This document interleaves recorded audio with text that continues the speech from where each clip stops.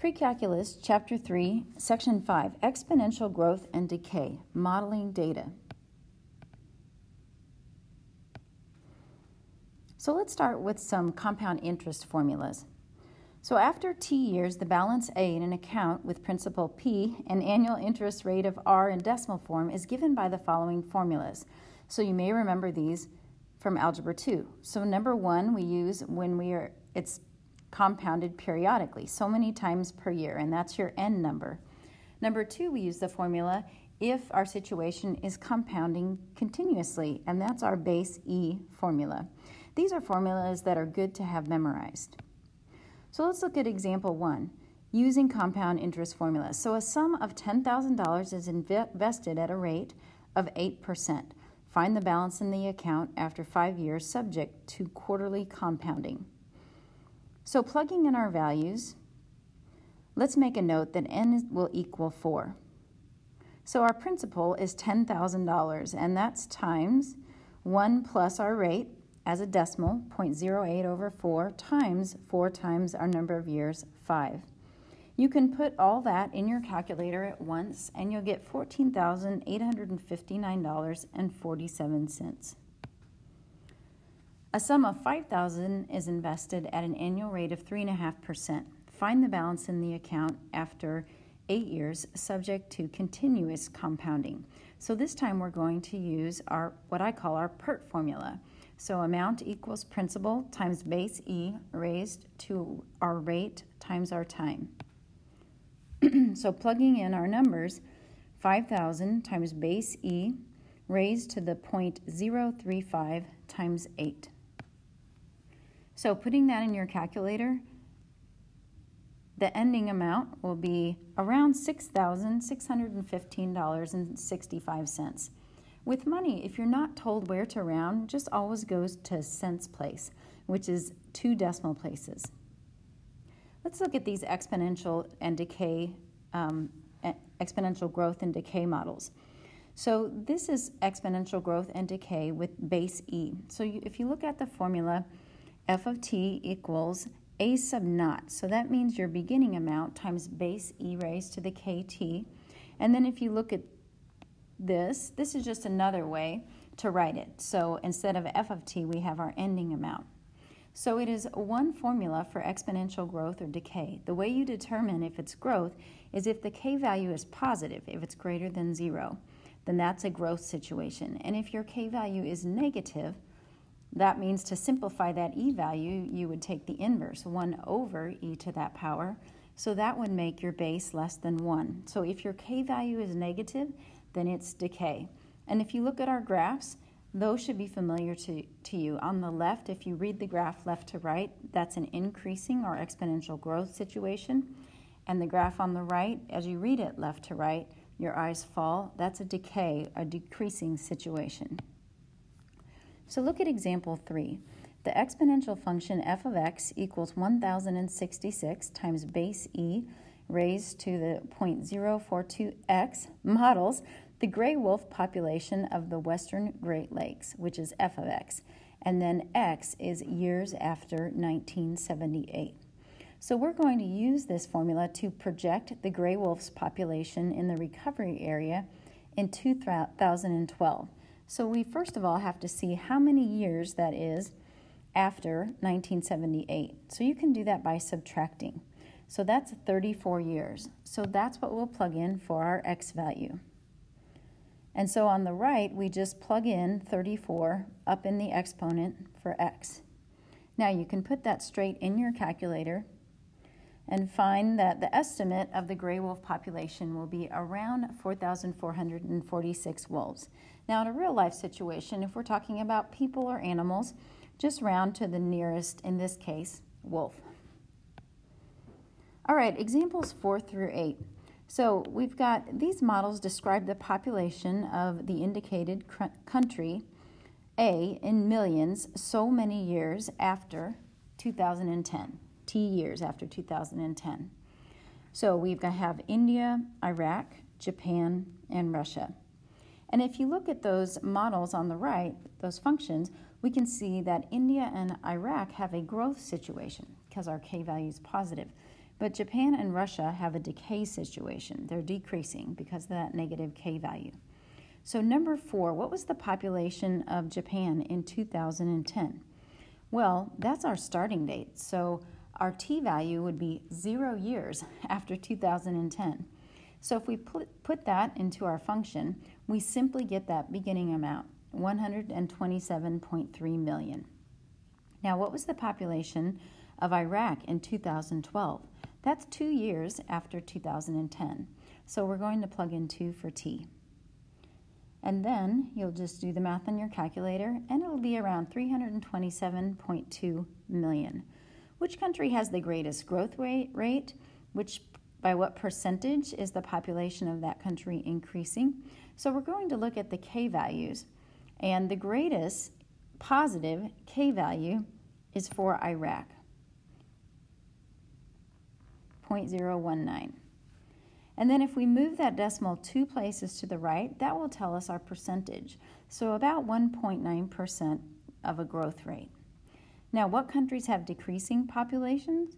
I talked about this a moment ago, Japan and Russia, because of that negative K value. And then finally, let's talk about India. When will India's population be 1,377 million? So we'll plug that in for our ending amount, and in this case, solve for T. So the first thing we want to do is divide by the 1173 on both sides to isolate that exponential expression. And then we're going to change forms and write it as a logarithm. So this is a natural log of, now I don't want to round that division, so I just leave it as a fraction. And now I'm going to divide by my 8 thousandths and put all that in my calculator. And it will get around 20, and that means 20 years after 2010. So India's population could be around that amount, around 2030. All right, examples 9 and 10. So look at this table. And so we have countries, their 2010 population, projected population in 2050, and then a question mark on the growth rate. Well, right away we can see Colombia's growth rate is going to be positive, and Germany's growth rate will be negative. We need to find out those K values. So we're going to use this exponential growth equation. Our 2010 is our beginning amount, and our 2050 is our ending amount. So we'll have, for Colombia, our ending amount equaling our beginning amount times base E raised to the, we don't know what K is, but we do know that the years that have transpired between those two dates are 40 years. So we'll do just what we did a moment ago. We'll divide by that amount in front of our E, and then we'll rewrite this expression as a natural logarithm. I'm going to leave that just division as a fraction rather than dividing and rounding. And now once we divide by 40, so our K value, and it's good that it's positive, it should be, is about 0.0088. So our projected growth rate, if I move that decimal 2 places to the right, is about 88 hundredths of a percent. Now for number 10, our ending amount is less than our beginning amount. We just plug those values in the appropriate spot, and again we're solving for K. This K value will be different, and it should be negative. So we'll rewrite it as a natural log, just putting those numbers as a fraction. And if we take the natural log of 70.5 over 82.3 and then divide all that by 40, we'll get negative 34 10,000ths. And then if we write that as a percentage, it's going to decrease by about 34 hundredths of a percent. Let's talk about half-life. So the half-life of a substance is the time required for half of a given sample to disintegrate. And we usually talk about this with radioactive material. So here's a little FYI. Carbon-14 decays exponentially with a half-life of approximately 5,730 years. So after that amount, a given amount of carbon-14 will have decreased or decayed to half of the original amount. Carbon dating, you might have heard that phrase before, is useful for artifacts or fossils up to 80,000 years old. Older objects don't have enough carbon-14 left to determine their age accurately. So let's write this in the terms of an equation. So if you can see, first I wrote as half the beginning amount. So instead of my just A value, I have half of A naught equals A naught times E raised to the some K value, which we're going to find out for this situation, times the number of years. So my A naughts will divide out, and I'm left with 0.5 equals E raised to the 5730K. And then we're going to solve like we did in the other two problems, rewrite this as a natural log. When we divide by 5,730, our K value is negative 0.000121. And now we have a value that we can put in to our formula for the half-life of carbon-14, which we'll do in a moment. But now let's talk about the half-life of the radioactive element plutonium-239. And that is, the half-life is 25,000 years. So if 16 grams of plutonium-239 are initially present, how many grams are present after 83,000 years? So the first thing we want to do is just what we did for carbon-14, is find out what that K value is in this situation.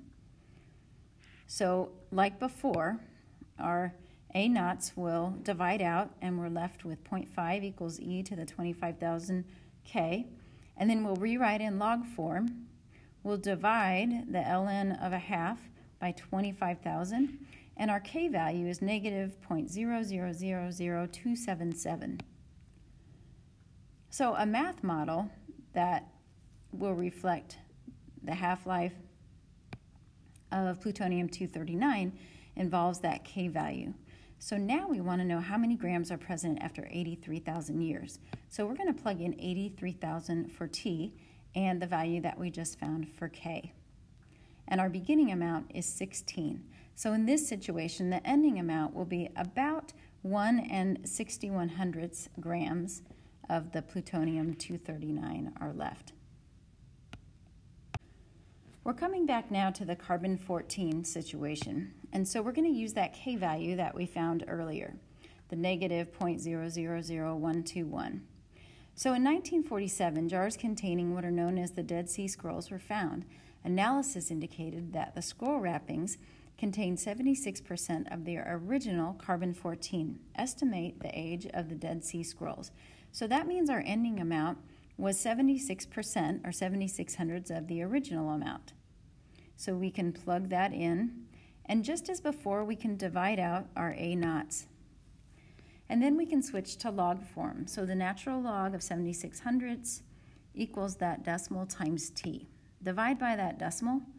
So the estimated age of those scrolls is 2,268 years old. In 2000, the population of Africa was 807 million, and by 2011, it had grown to 1,052 million. We're going to use that growth model, or T is the number of years after 2000, to find the exponential growth function that models the data. So we need that specific K value. So we'll put in our ending amount equaling our beginning amount times base E raised to the K, that's what we're trying to find, times 11 for 11 years. We're going to divide by that initial amount, and hopefully you're getting good at this now. You're going to switch into log form. And then divide both sides by 11. And the K value for this situation is about 0.0241. So the exponential growth function that models this situation is A equals A sub naught times base E raised to the 0.024 times T. So now let's use that and find out by which year Africa's population will reach 2,000 million or 2 billion. So we'll put that in as our ending amount. Our beginning amount is 807, and we'll use that K value that we just found. Solve for T. So these solving steps are the same in these problems. We're going to rewrite in log form, and it's a natural log. And so we'll take the natural log of 2,000 over 807 divided by 24 thousandths. And so it's about 38 years after 2000, so it'll be in the year 2038.